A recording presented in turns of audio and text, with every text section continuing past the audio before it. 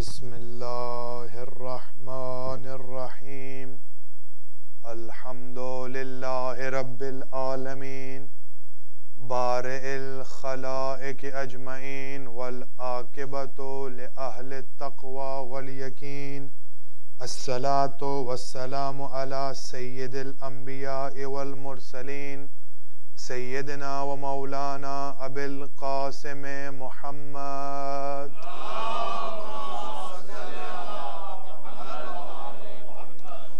أما بعد فقد قال الله سبحانه وتعالى في كتابه المجيد بسم الله الرحمن الرحيم والضحى والليل إذا سجى صلوات.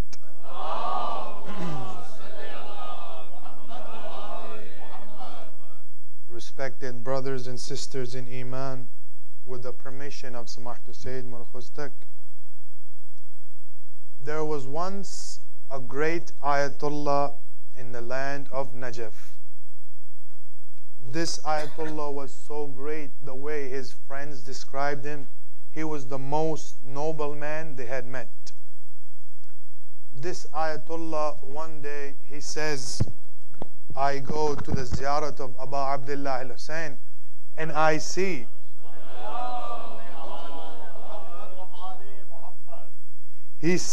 I went to the ziyarat of Imam Hussein. He sees a man.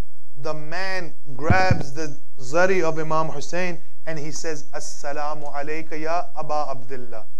And from the grave, an answer comes, Wa alaykum assalam ya Abdullah. This scholar says, I have been coming here every Thursday. I never missed a ziyarat.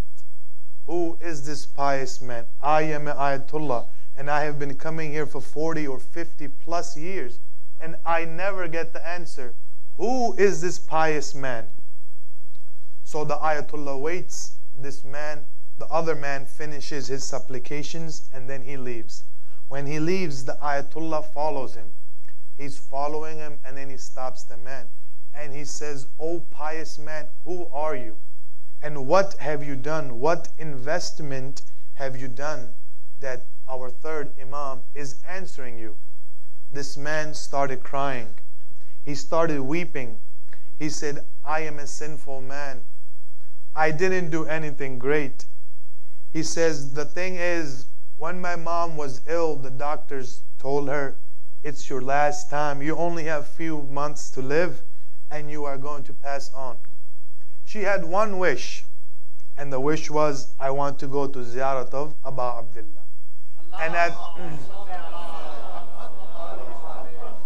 And at that time, my income status wasn't that great. I didn't have enough money to take her. So my mother told me, oh son, carry me on your shoulders. And when I get there, I will ask Abu Abdullah to answer your salam whenever you get there." So with the intention that Abu Abdullah calls us every year, let's say salam to Abu Abdullah and his companions.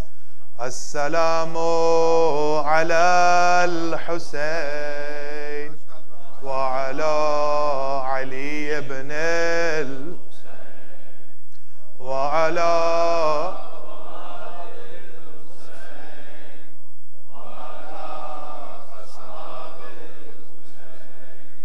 Assalamu ala al-Husayn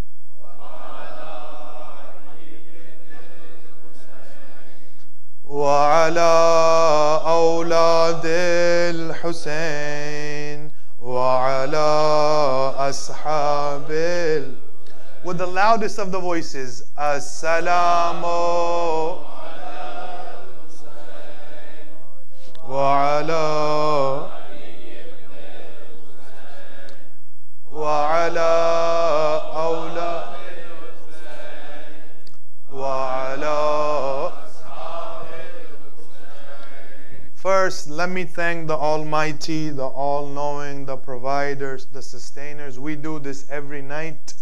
As I say, on a nightly basis, we could have been anywhere in the world. You could have gone to any event in the world. But, alhamdulillah, Allah gave us the tawfiq that we are here and we are commemorating the days of Abu Abdullah and his companions. With that said, I will leave my topic, the topic we had, but today I would like to discuss something else.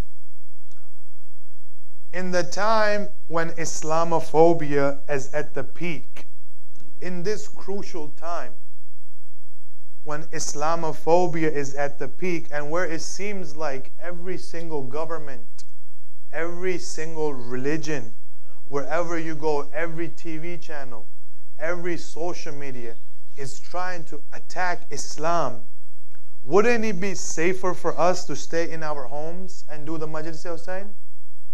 Wouldn't it be safer if we stayed in the azakhanas and not go out in the streets?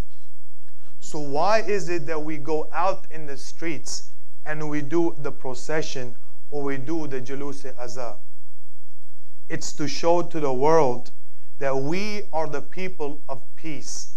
It's to show to the world that the first act of terrorism was created and it was acted upon Yazid. May Allah curse him. So by going out, we are giving this message to the people that we are the people of peace. Terrorism can be anybody, it could be anywhere in the world, but Muslims cannot be terrorists. We could have done this alone. Me and you, we could have gone alone. But why is it that we take our families? Why is it that we take our sisters? Why is it that we take our mothers? Why is it that we take our infants? You have to look from a third point of view. If you look at it from a third point of view, imagine for a second that you're not Shia, you're somebody else. You're in Manhattan, you're doing whatever you want, and you see thousands of people, they're wearing black. They have their own flags. They have their infant babies with them. They're giving out free food. You will think to yourself, what's going on? When you see this, you see them beating their chest. You'll be like, what's going on? I was just here on a stroll. I just came out to shop. What is this going on? When that happens to that person, when he sees them beating themselves, he will go and ask. And this is the second point of the procession. The Julus is tabligh. This is the way that we do tabligh. When that person starts and asks what is going on, that's when the tabligh starts. That's when you tell them, oh, this is the grandson of Prophet. And that's when you tell them, we are the believers of Ja'far as-Sadiq alayhi Muhammad.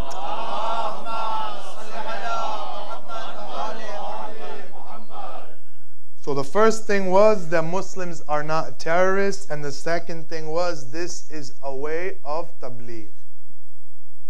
Ayatollah Khomeini said whenever a person doing the latmiya, he hits his chest, he's not hitting his chest, it's a slap on Yazid's face. So we are telling the world that we are against oppression. Wherever it is, it might be in Yemen or Lebanon or Pakistan or wherever it is, we are telling the world and we are giving them this message that the Shias of Ja'far as-Sadiq and the Shias of Imam Hussein, they are against oppression. But while doing this, what tends to happen is we tend to get imbalanced. As we do this, we tend to get imbalanced. Why didn't you read Fajr today? Because I was busy making the niyaz for the Julus. Yes, for our sisters that cry for Lady Zainab, for the way she was tortured, for the way her hijab was ripped off, not by hand but by spear. For our sisters to go out in the cities of Manhattan without a hijab. Does it make sense? No, but we see it and we must correct it, brothers and sisters. Yes, I don't want to keep you guys hold. I know you guys are tired and I'm tired as well. Just a few lines because tonight is the night of Qasim. I'll just say one line. Before Ashur, it was the night of Ashur. Abu al-Fadl is sitting and Ali Akbar, they're both sitting and they're arguing. Abbas says, I will go first. Ali Akbar says, no, I will go first. Then Abbas says, if a teacher is there, the student never goes. And then Ali Akbar replies, if the students are there, the teachers never go. And then Abbas says, Ali Akbar, if you go, your father's back will be broken. And Ali Akbar says, oh uncle, if you go, the back of my father will be broken. And Qasim is listening to all of this. And then Qasim comes up and he says, neither will you go, Abbas, neither will you go, Akbar. I will go because I am the orphan of Hassan. Imam Hussein is listening to this. Imam Hussein comes, he hugs Qasim and he says, oh Qasim, you are the last sign of my brother Hassan Mujtaba. وَمَا عَلَيْنَا إِلَّا الْبَلَاء.